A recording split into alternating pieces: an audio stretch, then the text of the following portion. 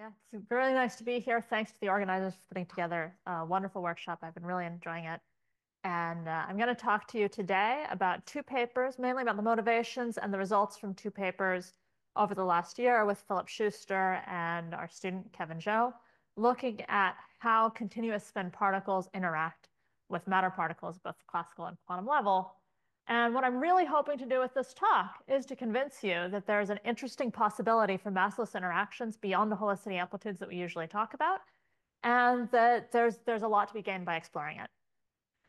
So to that end, I am going to, huh? Click on the screen. Click on the screen.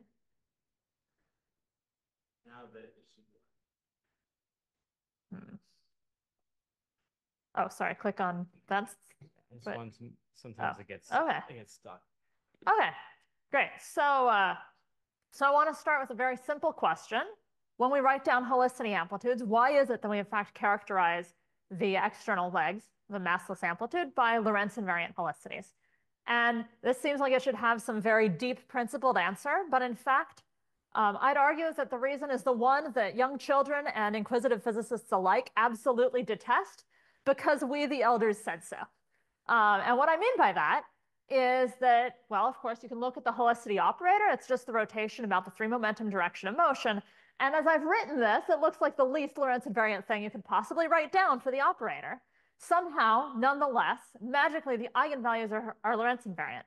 So I want to actually explore what's going on here. And the reason this doesn't look Lorentz invariant is that it's actually part of a covariant four vector, the Pauli-Labansky vector. And the three independent components of this four vector all generate the little group for any particle type, massive or massless. They all leave the momentum invariant. There's three components because this is orthogonal to the four momentum. One of them is proportional to helicity. The other two are proportional to linear combinations of a transverse boost and a compensating rotation that brings you back to the original momentum. So these two, which I'll call W1 and W2, they commute with one another. That means the group structure of the little group for a massless particle is ISO2. And these two have the interpretation of the translation isometries of a two-dimensional plane. And they have the same commutation relation as translations with rotation. So rotation mixes one translation generator into the other. So those are the generators of the massless little group. What are the invariants? We can still look for helicity in here, and again we fail, because the natural Lorentz invariant quantity is the square of the Pauli-Labansky vector, which is actually independent of the helicity term. It cancels out, and all you're left with is something that depends on the actions of the two translations, and is some negative definite continuous variable. So that motivates us to introduce an invariant spin scale with units of momentum, such that this invariant W squared is equal to minus rho squared, where rho is this new spin scale characteristic of a given massless particle. So from a basic level, if you just ask how do massless particles want to transform kinematically, they want to transform under this three generator little group with a dimensionful invariant, the particle spin scale. Now, what do the representations look like? Well, it'll be convenient, at least to get physics out, to work with helicity eigenstates. We are free to diagonalize the helicity operator. It is part of the little group, so let's do that. Let's label our states by their helicities, and their helicity eigenvalues will always be integer or half integer. For usual reasons, it just has to do with doubly connectedness of the Lorentz group. It's very tempting to think this word continuous spin must refer to some irrational number helicities. That's not what it means at all. Helicities are integers or half integers. But we have to look at these other two generators that we usually forget about, and it's convenient to group them into a complex linear combinations, W plus and W minus, and just like the massive transverse spin generators, these raise and lower the eigenvalue of the helicity. And the coefficient of this raising and lowering operator has to be rho in order to get the right invariant. So what you find is that any integer helicity eigenstate can mix into any other linear helicity eigenstate by successively acting on it with these raising and lowering operators. That means that the generic irreducible representation of the massless little group has an infinite ladder of helicity states that all mix with each other under Lorentz transformations. And this possibility is called the bosonic continuous spin representation, or continuous spin particles, I'll also call them CSPs. There's also a fermionic counterpart with all of the half-integer spins, but I'm not going to talk about that today. There's one exception to this general rule of non-Lorentz invariant helicity, which is that we can choose rho equals 0 for our invariant. And in that case, W plus and minus annihilate the helicity state rather than mixing it into higher or lower helicities. So in that case, we finally get our singlet representations with a Lorentz invariant helicity, and only CPT mixes helicity plus H with minus H. So that is the choice that gives you Lorentz invariant helicity. And we've always assumed that because that's the only thing we know how to do. And that's the only thing that we've needed to do so far in order to describe nature. But it's not really clear whether this is a deep assumption that we needed to make in order to get consistent theories, or to appropriate David Nirenberg's wording from yesterday, whether we've confused local custom of the community with a physical law. And so that is the question that I think we need to explore. I want to just briefly tie this into another question, which is the spinor helicity formalism. Because one of the questions I always get is, well, how do we describe this in spinor helicity? And when I first learned spinor helicity, I was taught the gospel that spinor helicity's job, reason for existing, is to encode little group covariance of amplitudes. And that's because these spinor variables, lambda and lambda tilde, rephase under the rotations generated by the helicity operator. So that's great. It's very convenient for writing amplitudes that transform under helicity.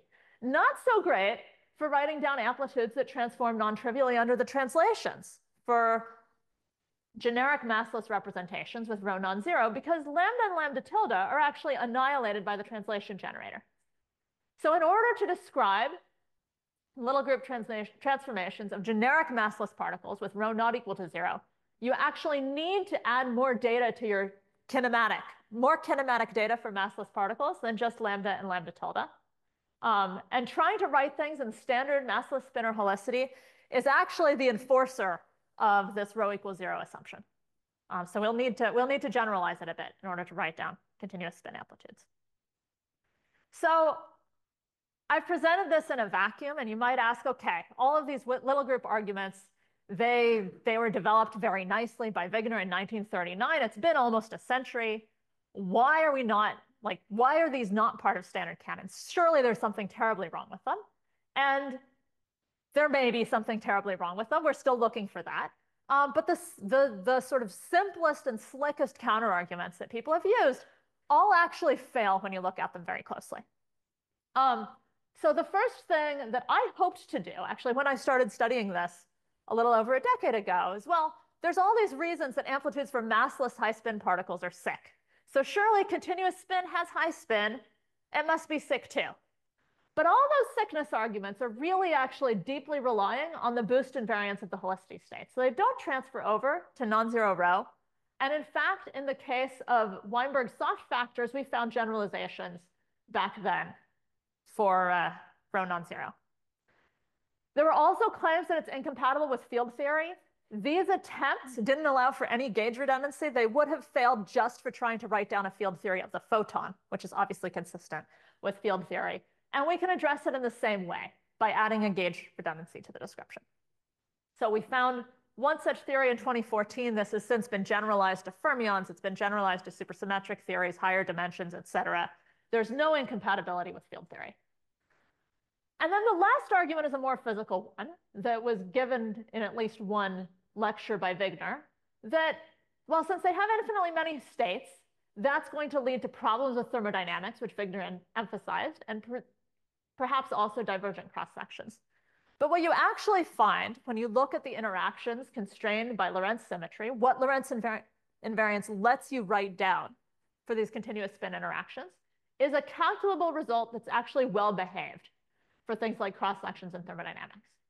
And the reason for that is a peculiar structure of the interactions for theories with non-zero rho, which I think was very surprising when we first encountered it, but actually makes a lot of sense if you just think about the kinematics that I told you, that if the rho goes to zero limit, you just get a tower of familiar helicity states. And that is that the interactions at energies much larger than rho are the only thing they can be to be consistent with that rho goes to zero limit. Either the helicity 0, helicity 1, or helicity 2 modes have interactions that look just like what's allowed for ordinary scalar helicity 0, 1, or 2 particles, and other helicities interactions are suppressed by increasingly large powers of rho over E so that they can shut off in this rho goes to zero limit.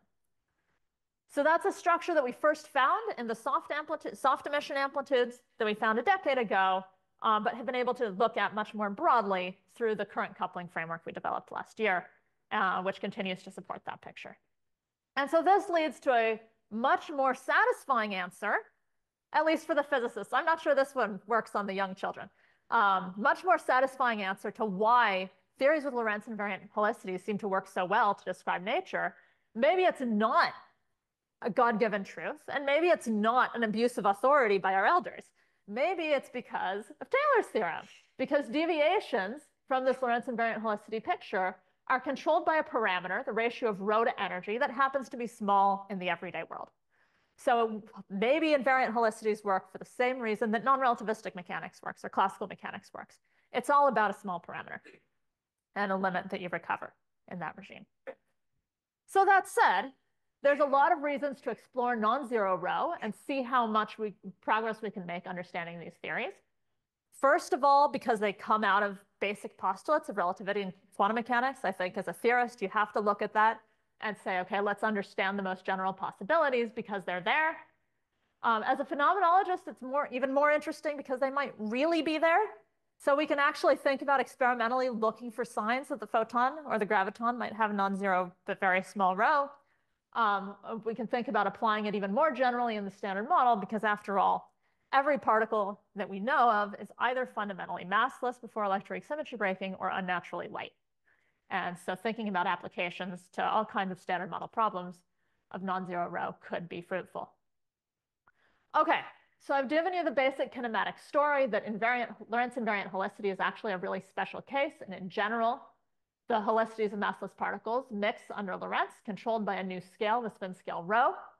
I want to now tell you a little bit more quantitatively about the work that we've done on coupling CSPs to matter, first by introducing our gauge theory, and then some of the results on coupling matter to that gauge theory.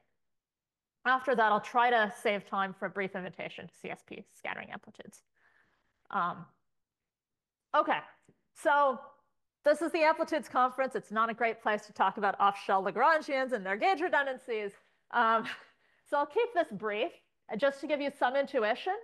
CSP as rho goes to zero needs to contain all the integer helicity modes, which we usually describe at helicity h by a rank h symmetric tensor field. And so it's natural to try to group all of those tensor fields together as Taylor coefficients of some big field that depends not just on a position x, but on some other 4 vector. And then the Taylor coefficient at rank 1 is a rank 1 gauge field. At second order is a rank 2 symmetric gauge field, et cetera. And Lorentz transformations act simply on this master field. The kind of action on such a field that actually gives you one propagating CSP degree of freedom is pretty simple. This is it. So it's localized to a hyperboloid in this auxiliary eta variable. There's both a standard kinetic term, and then this delta operator mixes space-time and eta space derivatives, so it's kind of like interior derivatives on the component fields. You have to regulate the eta space integral because it has a naively divergent volume, but that can be done by analytic continuation. And then if you wanted to work with tensor fields, you could. You can decompose this field psi, as I did in my initial motivation, into rank H tensor fields, and at each rank, you just get, and the Lagrangian decomposes into a direct sum of familiar actions for the low ranks and Fronsdal actions for the high ranks. At rho non-zero, you're just adding a bunch of mixing terms to the Lagrangian. It's not very insightful. Even helicity eigenmodes have contributions at an infinite number of different tensor ranks once you turn on non-zero rho. I think a better physical picture is to try to fix the gauge as much as possible and just ask, where is the physical information in this field? So I can fix a gauge to this delta operator annihilating my field. Then the equation of motion is proportional to box psi equals 0. And the solutions are functions of eta with no momentum and arbitrary dependence on just the transverse pieces of eta, eta.k, and eta dotted into some transverse polarization vectors.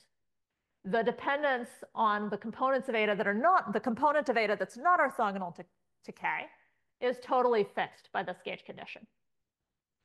Now, there's two other simplifications of this still very, very unconstrained function. One is that only the unit norm eta content of this function is going to be dynamical. And second, the eta.k dependence turns out to be pure gauge on shell. And so between those two, you reduce this information first to a kind of a function on a cylinder in eta space, and then removing the pure gauge piece, the physical content is characterized by a function on a unit circle in eta space transverse to k. And this circle has a really nice picture in terms of the little group. And so to understand that, I want to introduce one more basis for the states that I introduced at the beginning. So I started by diagonalizing helicity. That's a nice thing to do for physics. But another natural thing to do, and actually what Wigner originally did, is to instead diagonalize the two translation generators, W1 and 2. They commute, so they can be simultaneously diagonalized. That is, if I thought about this ISO2 as isometries of some two-dimensional Euclidean space-time, those are the momentum operators, right? So this is like working in momentum space of the little group. The invariant W squared tells us that the eigenvalues W1 and little W1 and little W2 have to lie on some circle of radius rho in that little group space. So I can characterize any point on that circle by an angle phi. And any arbitrary state is specified by a function of phi.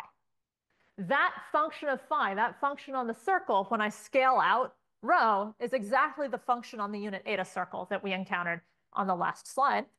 And just in general, it's useful to keep these two bases in mind because the physics, especially the high energy physics, is simplest in the helicity basis. But math and transformation properties of states tend to be simpler in this angle basis. And you can go between the two of them just by a Fourier transform of the basis states. Okay, so our field theory at a free level exists. That's great, but it's also not that interesting.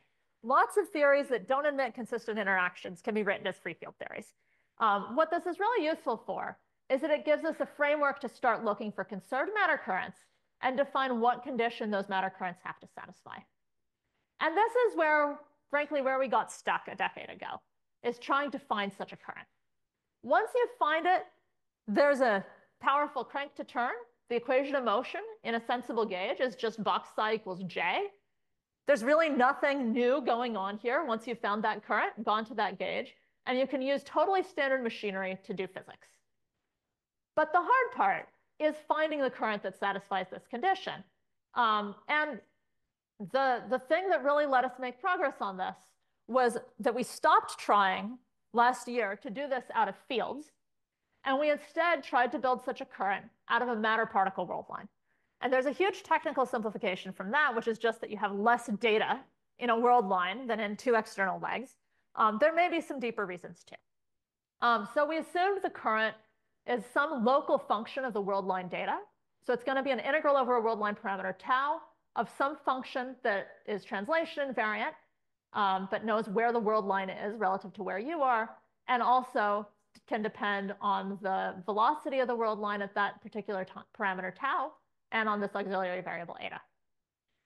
And you can just find the most general solution to the continuity, to this conservation condition that I had on the last slide for functions of this form. And the most general solution can be written in momentum space in terms of two pieces. So the second piece I'm going to ignore for now. It's proportional to the equation of motion operator acting on some completely arbitrary function. You can generate lots of fancy looking currents this way and think, ooh, I've coupled something to CSPs. But they're all proportional to the equation of motion operator, which means they can't source anything, any long distance radiation. This is analogous to things like the charge radius operator for E and M. If you put in functions x that have extent off of the matter world line, then it's going to affect long-range CSP exchange forces because you're really changing the physical shape of your current and the extent of your current.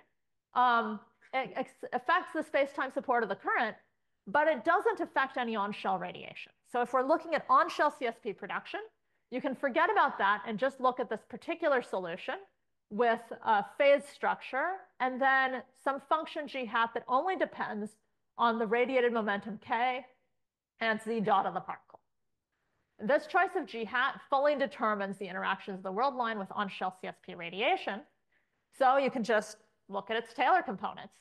The leading piece gives you a scalar-like interaction. If that's 0 and the leading piece is instead linear in the world line velocity, that turns out to give you a vector-like interaction. And at higher powers, you can either get sort of non-minimally coupled scalar interactions, or if all world lines in your theory couple equally, it actually looks, or you have only one world line. At least for that world line sector, it looks graviton-like. Oh, I'm sorry. Z is the position of the world line in space-time, and Z dot is the for velocity. Thank you. Okay, so you might have been a little bit surprised that I said this 1 over rho thing is the thing that looks like a helicity 1 interaction in space-time. But when you combine that with the phase structure, you actually see that the order 1 over rho piece is a total derivative. So it doesn't contribute anything physical when you integrate over the world line. And the leading piece that's left is just the sort of eta space rewriting of the usual vector current plus higher order terms in rho. And so at a formal level, it makes sense based on that this kind of interaction should look approximately like a vector in a rho expansion. And indeed, that's what you see. If you look, for example, at a simple source, which is just a particle oscillating at some frequency omega, with some characteristic oscillation velocity v naught, and at the origin in space-time, and you look at the total power radiated by this particle, at high energies, high oscillation frequencies relative to rho, you just get the standard Larmor power plus a series of corrections at higher orders in rho over omega. So here you can see this UV limiting behavior on the left of the plot. This is a rho over omega type variable. So the UV is on the left, IR is on the right. And I've plotted on the y-axis the power normalized to Larmor power at that frequency. So you start out matching the Larmor formula exactly with all of the power going into the helicity plus and minus 1 modes illustrated by this blue curve. And then as you go to lower and lower frequencies, the total power gets contributions from all the other helicities.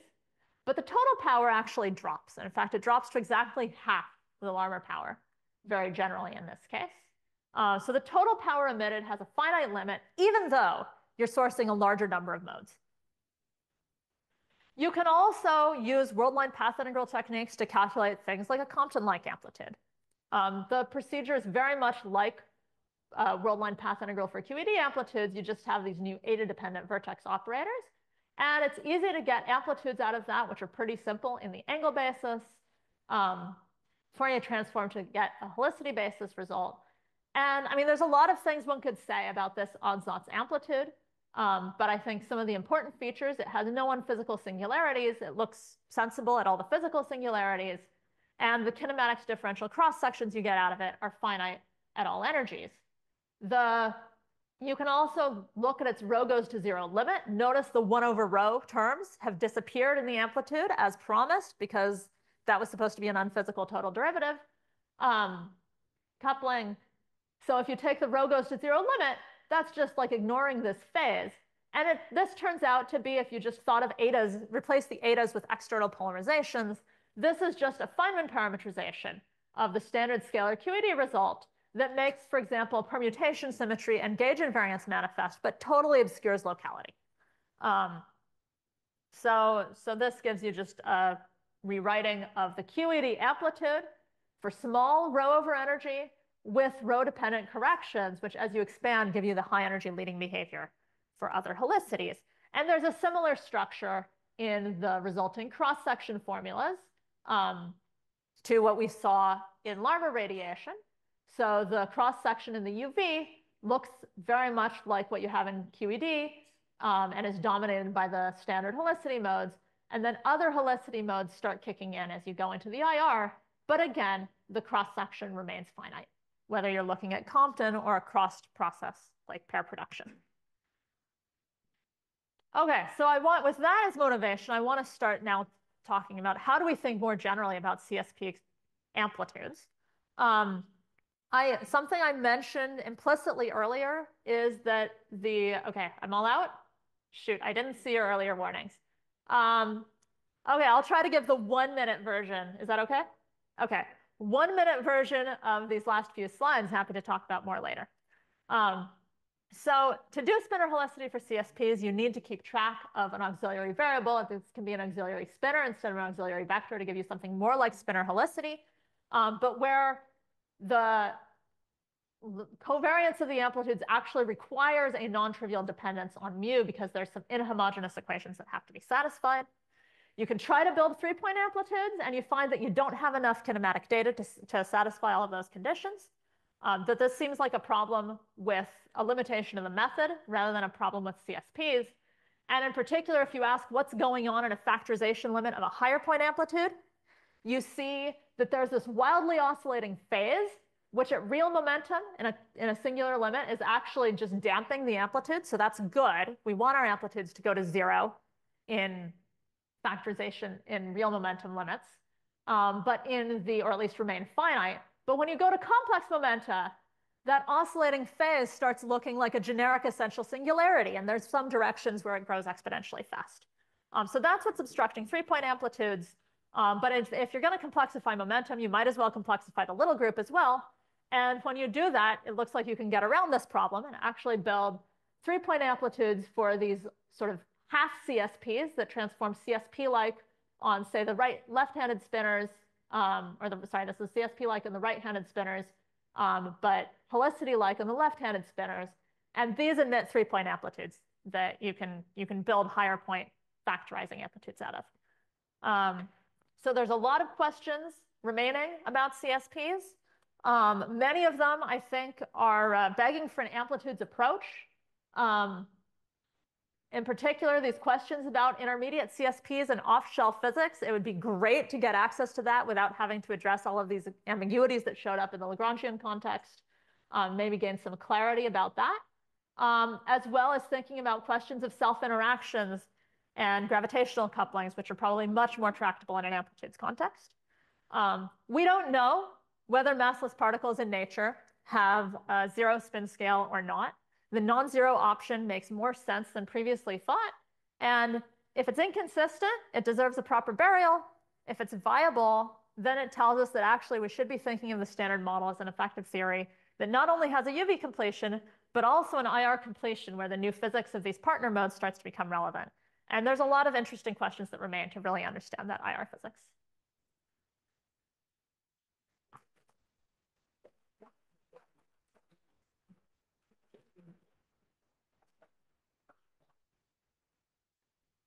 Any questions for Natalia?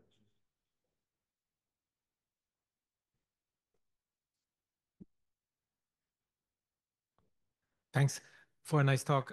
So if I understood correctly, you showed us how your continuous spin particle couples in a wordline description to the electromagnetic field, right? This was so I was treating the continuous spin degrees of freedom as a field and matter as a world line. So the Z that I was talking about, the world line parameter was the position of the matter particle. Oh, I see. Okay, good. Any more questions? Yeah, sorry. So in the beginning, when you explained these CSPs from the Pauli-Lubansky vector, it seemed that it was important that you were in 4 dimensions. Do they generalize to higher dimensions in any way? Yeah, they do. So the treatment I gave was 4-dimensional. The representation structure gets a little bit more complicated as you go to higher dimensions. There are more invariants, but there are generalizations of this non-zero row to higher dimensions as well. Yes. I just gave So as a takeaway, many questions remain to understand in the IR. So just how do we think about the CSPs as pointing us in the IR direction? I'm sure it's just contained in what you said, but what's the thing to think about? Essentially, everything looks like ordinary. So the weighted, there's a dimensionful parameter, rho, the spin scale. It has units of momentum. So the dimensionless quantity is rho over energy. That gets small in the UV. And so things start looking familiar in the UV. That's essentially, if any theory that has a UV limit, rho over energy is getting small in the UV. So that's like a rho equals 0 theory. As you go into the IR, rho over E gets big and the deviations can become larger. And as I showed in these example calculations, things seem to stay healthy, at least the calculations we've been able to make to do stay healthy in the IR. You still get finite cross sections, but they start looking much more exotic, where you have many more modes being produced. Okay. So- Yeah, right. Please. Oh, sorry. I want to force you to make the speculation in public. Might the Higgs be a CSP? So in the IR, we see that it secretly has all these higher spins, and that's why it's light. Yeah, so I think that is we're right now trying to understand what happens to our field theory when you give the CSP a mass, or how can you give a mass, what happens to it. But there is a really intriguing observation that I think Nima is alluding to, which is that the scalar-like CSP interaction, I talked mostly about the one that looks like a photon in the UV, but there's a counterpart that looks just like a scalar. It looks like a scalar with Yukawa couplings. And yet it seems like whatever the massive phase is, there must be a degree of freedom discontinuity between the case that it's massless and you have this one representation with every spin. And then as it gets massive, somehow, the helicity 1 mode and -1 modes need to group into a new spin 1 massive particle. Helicity 2 and -2 need to get grouped into a spin 2 massive particle. And so there's going to be a degree of freedom discontinuity as you add these additional modes to the theory. It looks like there's some degree of freedom protection for the massless state, massless limit relative to the massive one. And there's also some early hints we've seen in the 2-point function of scalar CSPs that the pole is protected in these interactions, and somehow you don't get radiative corrections to the pole mass the way you would for an ordinary Yukawa theory.